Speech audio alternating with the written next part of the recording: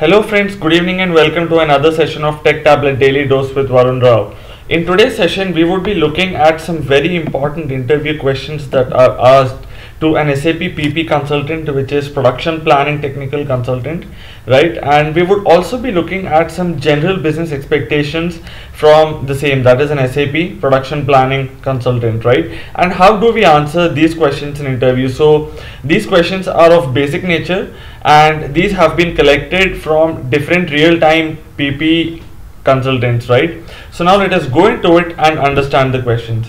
Now before we do this, let us look at what is the role of an SAP PP consultant, right? It is initially to plan and execute the day-to-day activities of IT advisory engagements, right? Like anything specific to production planning, and it is also to lead the SAP business process mapping and to evaluate the design and effectiveness of technology controls throughout the business cycle, right? And to identify or communicate any kind of findings, to maintain the necessary documentation, to configure any kind of software of pertaining to business requirements, or driving the development of functional and system specifications. You also got to assess business and application requirements. So these are the various responsibilities of an SAP PP consultant, right? So now when you look at the questions that are asked in interview or for this kind of a framework, then let us take a look at a few, right? So to begin with, we have explained what is PP. So this question would just be talking of what exactly plan and production is, right? So it is related to the production planning of any organization, and it includes many activities like MRP, which is material required planning, BOM, bills of material, routing, capacity planning, etc. But this module is divided into two segments, one which is material planning and the other which is execution planning. Now material planning is the material requirements planning, right? Now this is a long-term plan. But if you're talking of an execution planning, it is the creation of production order, workflow, conformations, technical completions and goods movement, right? So basically material planning is either when you require materials or you're making a long-term plan, and if it is execution plan, then it is the production order or the workflow confirmation like we've just mentioned. Then what are the different costing parameters in SAP PP? So there are two costing parameters, like one of them is work center, wherein you have all the activity types and the formulas for the respective cost centers or however you routed this, and then you have the routing, wherein here you have the time and the kind of activities. So it is the work center and the routing. What are the production processes in SAP? Right, so here we have three kinds of production processes, which is discrete manufacturing, repetitive manufacturing and production process industries. Okay, the next is, what is routing process under production planning?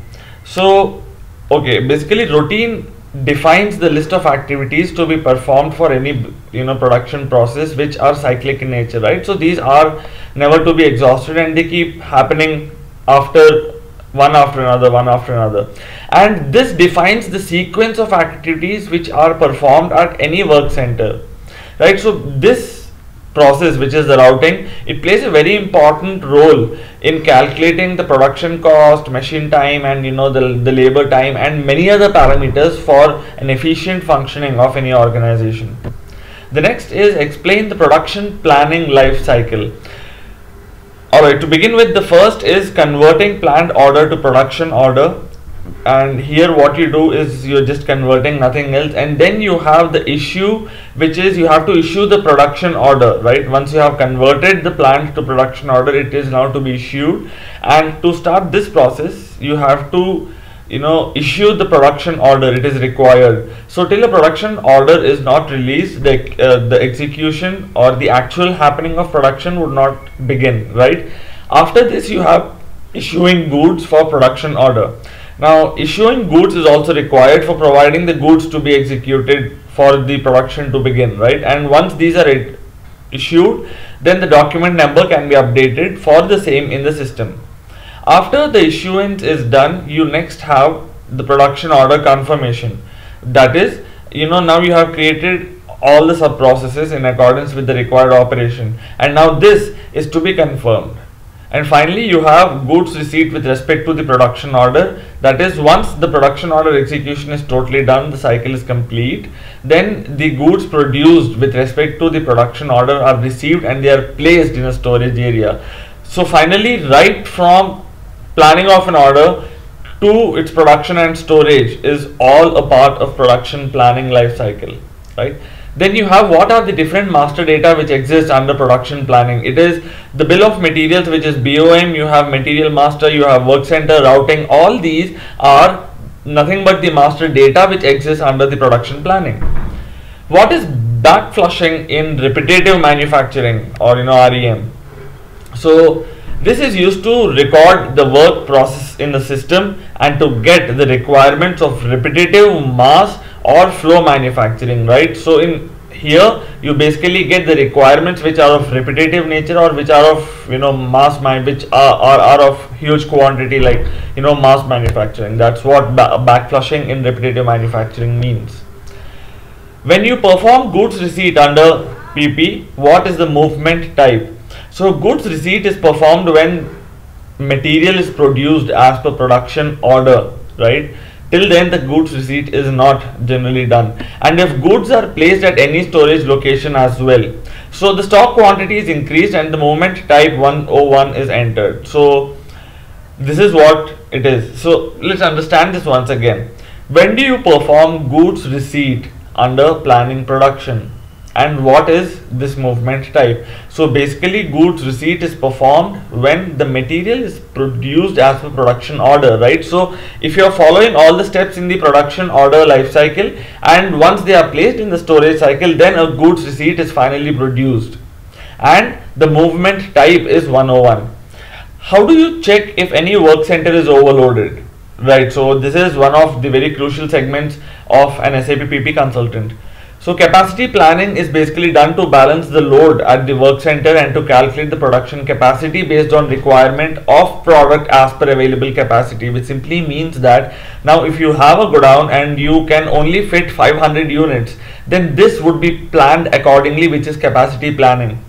Now after checking the capacity load on every work center, if any of the work center is overloaded, then we need to move the orders to a different work center. So that is as simple as that. Now to check if it is overloaded, then you go to the T code, which is CM01, or you go to the logistics, production, capacity planning, evaluation, work center view, and then you can check it in the load as to how overloaded or how loaded it is. Finally, we have what is the difference between material and sales order bill of material. So material BOM and sales order BOM. So talking of material BOM, so when a BOM is created for any material that is known, right, it is a material BOM in SAP. Now these are mainly used to represent the structure of products manufactured within your company. But if you're talking of sales order BOM, which is sales order bill of material, then you are you're tailoring this according to the orders that you have been rendered, or that the orders that you've been given as per the requirement of the customer. So this is very specific, and this is to meet the customer requirements, wherein you make the sale as per what is demanded, right? So there is a difference between BOM of material and sales order, and this is what it is. So I hope you have enjoyed today's session and found this of some use. Do share and subscribe if you have really found this useful. Thank you, have a great day, and stay tuned to Tech Tablet for many more videos yet to be released and a lot of knowledge yet to be exchanged between us. You have a great day.